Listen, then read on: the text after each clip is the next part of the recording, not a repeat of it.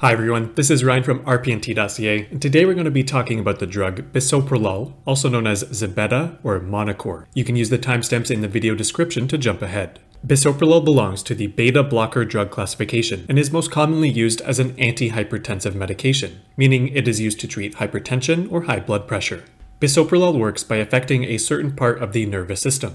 The part of the nervous system that is affected by bisoprolol is called the sympathetic nervous system, which is also known as the fight or flight nervous system. Let's quickly review the sympathetic nervous system before we get into bisoprolol specifically. The sympathetic nervous system is primarily responsible for increasing the amount of oxygen and blood flow throughout the body to help in fight or flight situations, like say when you need to fight or run away from a dinosaur. In these situations, your muscles require more oxygen and require a higher blood flow to transport that oxygen. The sympathetic nervous system is even naturally stimulated during regular stress and exercise. Some of the ways that the sympathetic nervous system accomplishes this increase in oxygen and blood flow is by constricting or narrowing blood vessels, which increases blood pressure and blood flow, bronchodilating, which opens the airway, allowing for more oxygen flow, and increasing heart rate, which also increases blood flow.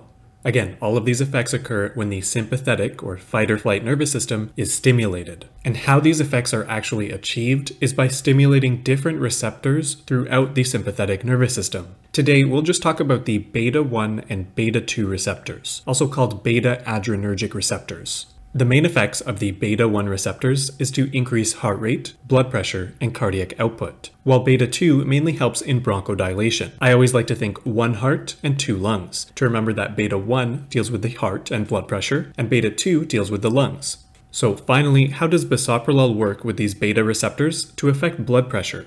Well, bisoprolol blocks or inhibits the beta 1 receptors. And if we block a receptor, we effectively get the opposite of what it normally does. So by blocking beta 1 receptors, bisoprolol decreases heart rate, decreases blood pressure by vasodilating, and decreases cardiac output. This is why bisoprolol is called a beta blocker. It is important to note that bisoprolol does not block or inhibit beta 2 receptors.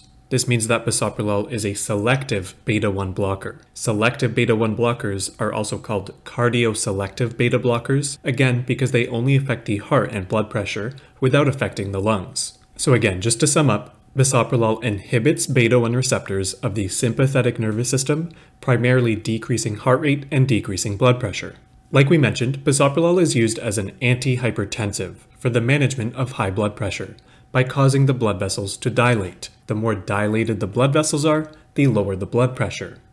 In many cases, a high blood pressure leads to heart failure, so you may see that bisoprolol is used off-label for the treatment of heart failure. The effects of bisoprolol also lead to a decreased workload of the heart, meaning the heart doesn't use as much oxygen or energy when taking bisoprolol. This can be very beneficial when dealing with angina. So again, off-label, bisoprolol can be used to treat angina. Finally, by reducing heart rate, bisoprolol can be used off-label in the treatment of atrial fibrillation, or AFib. A lot of the side effects of bisoprolol relate to how the drug works. Bisoprolol may cause bradycardia, which is an abnormally low heart rate, hypotension, which is an abnormally low blood pressure, dysrhythmias, and more. Hypotension may manifest as dizziness, fatigue, weakness, and more. During overdose, bisoprolol can block or antagonize beta 2 receptors and can cause bronchospasms, which may present as wheezing, coughing, and chest pain. Other side effects of bisoprolol include weight gain or edema, decreased libido and erectile dysfunction, headaches, and many more.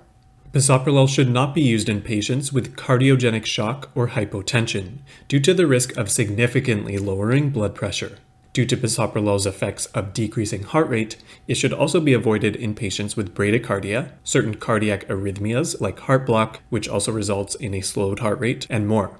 As with many drugs, use cautiously in elderly patients and those with hepatic and renal impairment, due to their decreased ability to eliminate drugs. These patients may require lower doses of bisoprolol.